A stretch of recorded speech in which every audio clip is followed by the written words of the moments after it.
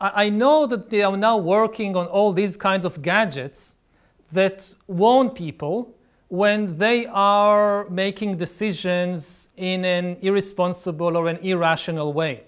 For instance, let's say that you are a stock trader and you are dealing every second with millions of dollars.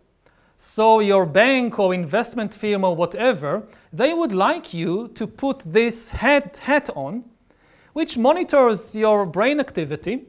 And once you start making decisions in a capricious way, that you're not thinking things through, a light bulb lights up, a red light bulb, stop trading.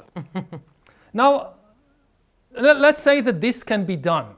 So first I would like to hear your opinion. Can it actually be done? And if it can be done, do you think that the same hat will then be used also when the same investment banker is listening to a political speech or to a religious sermon? He will take or she will take the hat from work also to church or to the political rally and put it on, and when it lights red, oh, something is going on here. There are absolutely ways for us to, from a neuroscience, from an electrophysiological perspective, be able to say there are patterns of activity that can indicate a certain trajectory for decision making, 100%. We're also, we have to keep in mind, we're speaking in a statistical realm right now. You know, it gets into very shady and ethically shady, very, very complicated territory because of exactly all the reasons you pointed out. Would I love to make every person I've ever dated wear this hat? Would I love to wear that hat when I'm dating a person? Sure.